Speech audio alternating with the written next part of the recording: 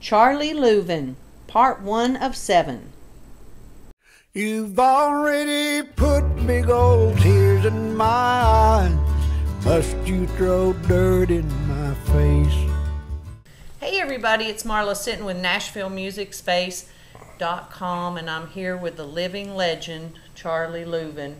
Not few, many legends around. Hi, Marla. Hi, Charlie. Thank you for having me over to your living room. Well, you're quite welcome. And while you're talking about legends, you know, there's a lot of, you hear that word thrown around a lot in Nashville. Most of them is just they're a legend in their own mind. But actually, I've got a living legend award. Right. Me and Roy Acuff received that honor the same night in Nashville, and I don't know anybody else that's got one of those. Of course, you could take that and a couple of dollars, go get you a cup of coffee with it, but it's a nice thing to have. Well, I think by the time we get through with this, they're going to know it's really true. Now, along with your brother Ira, you guys began singing professionally as teenagers on a local radio station in Chattanooga. What provoked you guys to become singers? Well, of course, my daddy was, I guess you'd call him a horse trader, but we raised a lot of cane. We had a sorghum mill. We made our own sorghum out of our fields, and then we did the same for other people. Every time you make 3 gallons of syrup, 1 gallon is for the toll, and the man that owns the cane gets the 2 gallons. So, Lordy mercy, at the end of the cane season, we might have as many as 5,000 half-gallon buckets of syrup.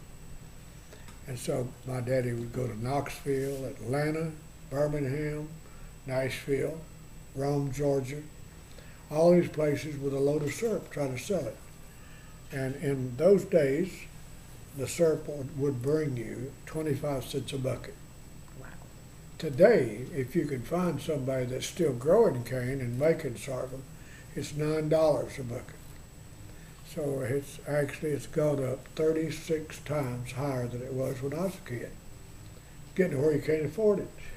Unless you go to the smokehouse, they got it affordable. Yeah, well, but I don't know if they've got pure Sand Mountain sorghum.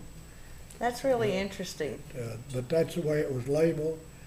And there was a man in Rainsville, Alabama, that started mixing K-Row and called it pure, and they prosecuted him and went to jail. That's how much the people believed in their pure Sand Mountain sorghum. They just didn't want nobody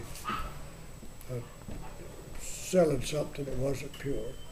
And how did you transition from that to singing? Was music just always a part of your lives? It was. It was. My daddy played the 5, the clawhammer style. Don't worry about the dog. We got him tied in there. He's a killer. He weighs 2 pounds. And at 7 years old, my brother would have been 10.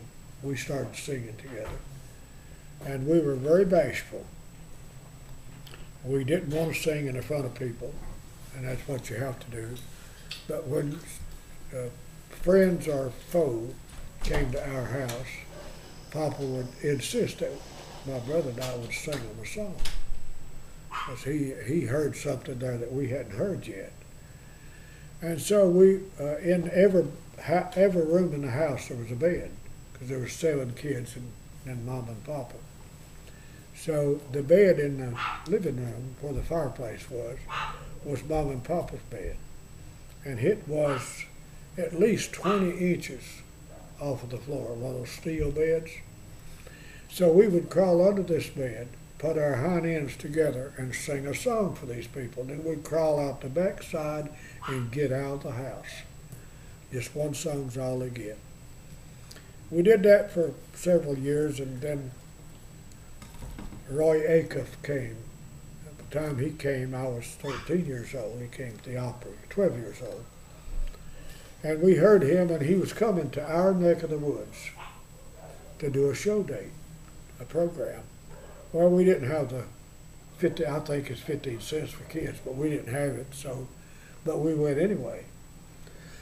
We got there, the yard was full of people, and so was the house. So it was warm weather. They had to open the windows because it wasn't air conditioned, so we heard as good as anybody in the house did. And we looked at them, the way they dressed, what they drove to the show.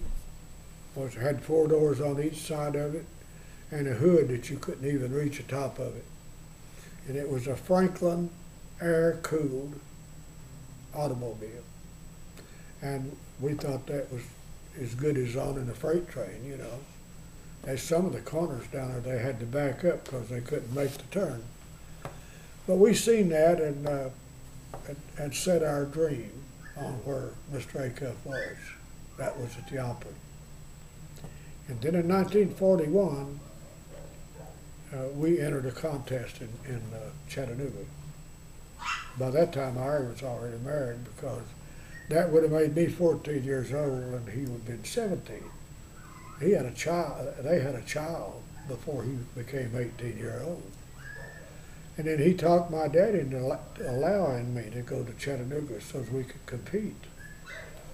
And if you won 3 Saturday nights in a row, you would have a 15-minute program on WDEF, which at that time was a 250-watt radio station.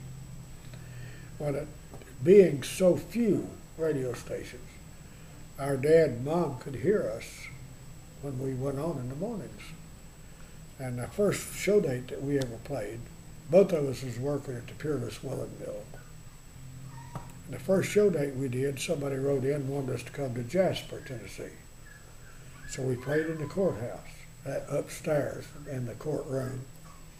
And we made $75 apiece, just the 2 of us. That's big money, wasn't it? Doggone right. It was twice. We made as much that night as we made in 2 weeks, working 40 hours a week at the Peerless. So that concreted our love for the music. And we started dreaming of being on the Grand Ole Opry at that time. We really took the long way around, you know. We won that in Chattanooga. We worked the 4th of July celebration in Flat Rock, Alabama in 1941. Made close to $100 a piece. At that time, my daddy was working for the WPA. You didn't work 8 hours in those days.